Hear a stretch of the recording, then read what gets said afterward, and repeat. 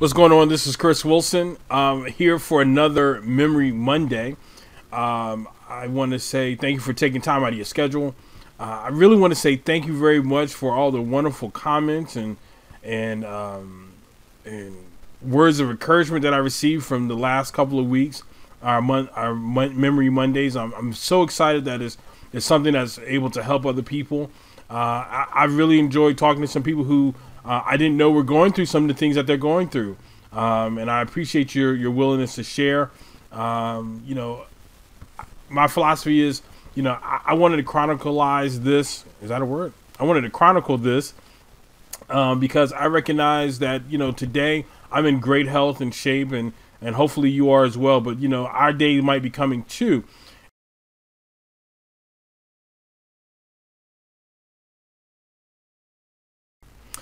I want to give a quick shout out to all my caregivers who reached out to us, who reached out to me.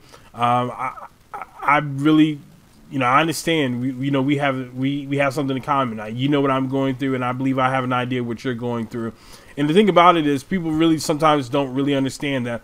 Today we're all healthy, we're vibrant, we're living our lives, but one day someone might be taking care of us, and that's why I wanted to do this for two reasons. Number one, so I can think back about the joyous times that I'm having right now with my mom who's battling dementia.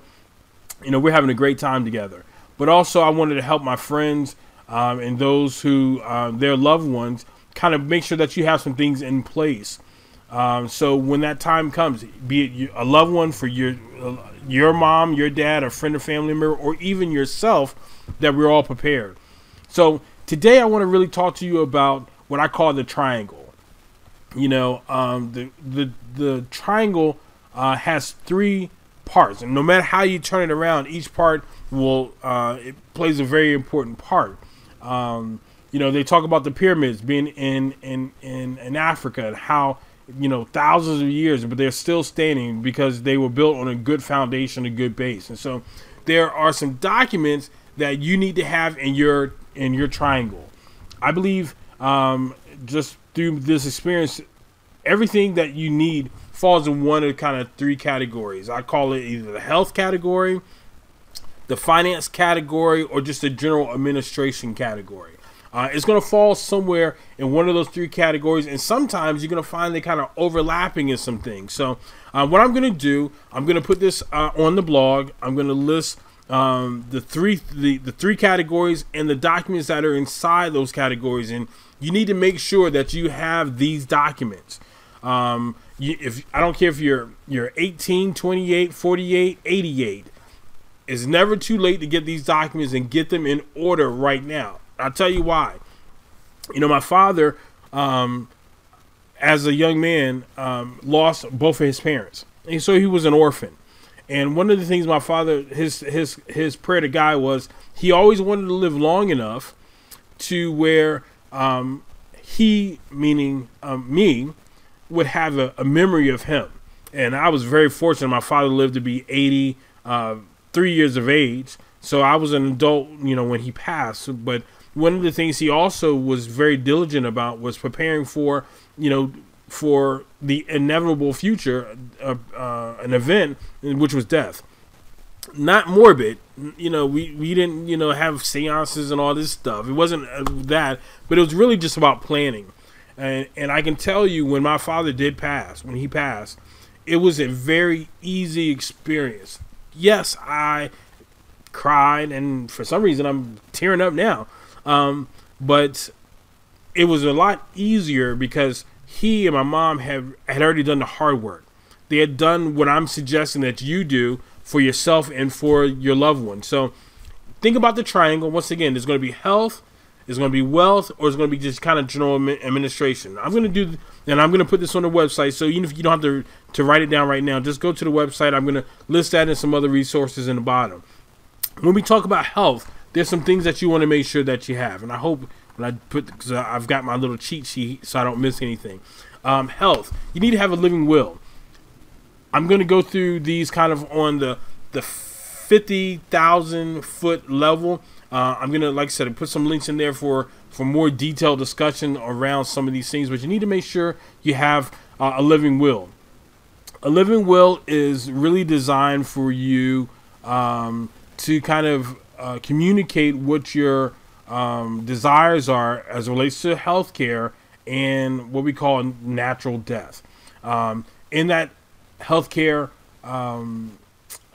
in that living will, you're going to have what they call a DNR, do not resuscitate. If you don't want to be in a vegetative state, you want to make sure that you fill out, you want to check that you don't want to be resuscitated. So that and some other things are going to be in the healthcare, in your living will. You also want to have a healthcare POA, a healthcare power of attorney, and it's different than a regular power of attorney. And we'll talk about the regular power of attorney and the administration side. But your healthcare power of attorney really is going to give authority to your agent, whoever you decide that needs to be. If you're taking care of your parents, then your parents will have the healthcare power of attorney, and they'll make you the agent. It gives you the authority to have deliberate conversations with the doctor and direct treatment. When they need approval, this healthcare power of attorney gives that approval to you or to your agent, gives approval to the agent to transact business, the healthcare side of business for that individual. In that healthcare power of attorney, you want to make sure it has a release for information. We live in a very security focused time. So there's something called HIPAA, and hospitals and doctors, they're always trying to work to remain HIPAA compliant. So just make sure that your healthcare POA has a release for authorization, an authorization for release of information so you can use it. So those are, I think, the two major important documents, a living will, your healthcare POA, that you're going to have on the health side of the triangle. On the financial side, there are a few more documents, and once again, these things will overlap, but you need to be able to identify where your life insurance policies are. Once again, when my father passed, he had a old school manila envelope. It was an accordion file, and each tab was clearly labeled will, healthcare power of attorney, the tab, and it was right there. So when it came time to use it, we knew exactly where it was at. Now, as it relates to my mom, and my mom, she took care of it. She knew exactly where it was at. As it relates to my mom, I personally dropped the ball. Why? Because we always think that our parents are going to be our parents forever. What I didn't recognize was my mom was going to have dementia. Therefore, she moved it one day from our designated spot. And when she moved it, when I went to go use it for her care, it was not there. So at that point, life gets really hard. So one of the things I really urge you to do is find somewhere, and I will lock it up. Safe deposit boxes are great, or safes, or some place where you don't have to worry about someone moving it and not being able to find it. But things like on the finance side, you want to make sure that you have the life insurance policies accounted for. You always hear me say life insurance is not really about death, it's also about life. There are life insurance policies. And like I said, I'm not going to go into great detail. Make sure you go to the website. I have a whole section on life insurance policies because I recognize life insurance policies are about building wealth. Hopefully you're joining us on Wednesday night on our Wealthy Wednesday webinars where we talk about that. But you want to make sure you have a life insurance policies. You want to make sure you have tax returns. You want to have at least 5 years worth of tax returns. 5 years is very, very important. Once again, you'll see I have a video about the 5-year look back. If you don't know what the 5-year look back is, please understand there's a clock somewhere that is ticking. And if you want to access any particular benefits or programs or something like that, the government looks back for 5 years. So let me give you another real life example. Like I said, I didn't want to go into deep detail, but I can tell you tax returns are very, very important. But you also want to have things like your 401k statements. And it doesn't necessarily have to be the last one. You just want to have at least one because it's going to have your name and the account number and the name of the company. That way, if you need to go back, you can identify that. Your 401k statements, your pension statements, any type of Social Security, any security statements such as stocks, bonds, those things. You want to make sure that you have that information there also in your financial documentation. You want to make sure that you also have things like the title of land, housing deeds, or burial plots. I'm a real proponent, a real advocate for individuals who do pre-needs planning. It is so important to go ahead and get it out of the way. And it's important for a couple of reasons. Like I said, there's a video. You keep hearing me saying there's a video. I'm really serious and passionate about this. You know, the cost of burials are going up. Lock in your costs now. Look for the pre-needs video.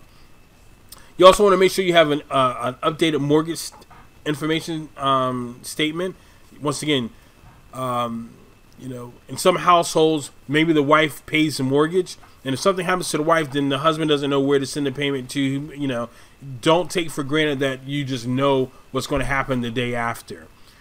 One other thing that was important is you want to have proof that if there are any loans, that they've been paid off, because when you pass, an estate is a setup for you. Once again, join us on Wednesday night so you find out what estates are. You're gonna have proof. That way, there are no claims brought against you, and they try to then take your funds, take the money or the wealth that your family member or you have kind of set up. So you want to make sure you have proof of any type of loans being paid off, as well as, because you know the word says we want to be loaners. If you have given a loan to someone, you want to make sure you have documentation of that loan, so that you or your family member can collect on that loan as well.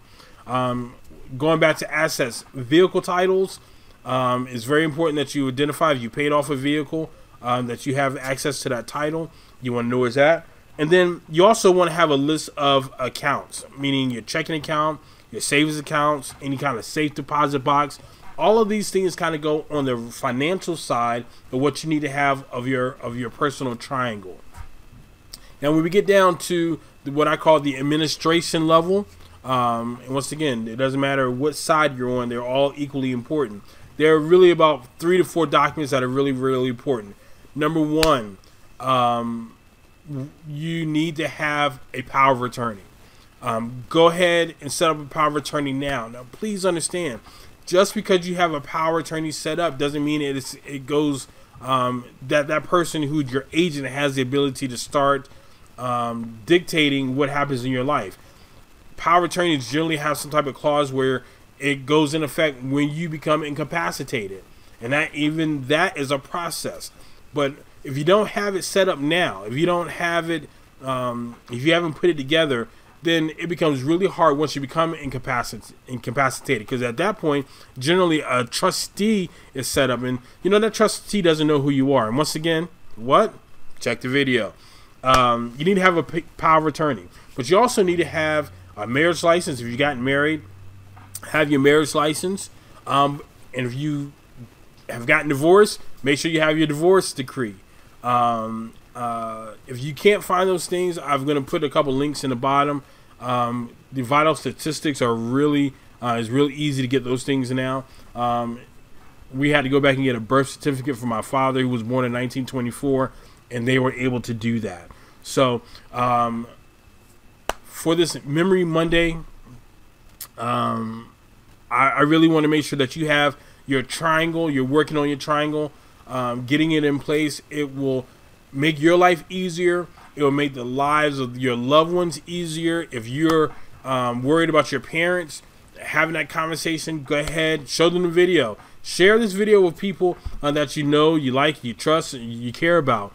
Because if they like, know, trust, and care about you, they'll get these things done. Doesn't matter how old you are. Doesn't matter how young you are. This is Chris Wilson. Make sure you follow us. Make sure you leave a comment, a like, a share. Let me know that hopefully this has been you've gotten some value out of this. Join us on Wednesday for our Wealthy Wednesday webinar, 8 p.m. WealthyWednesdayWebinar.com.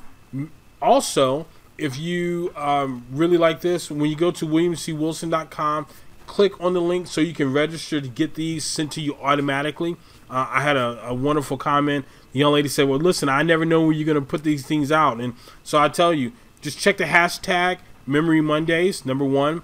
But if you go to the website and you register, I will send them out along with the other resources on like an email list or something like that. So with that, this is Chris Wilson. I pray that this has been beneficial for you. Continue to have a phenomenal Monday. We'll talk to you soon.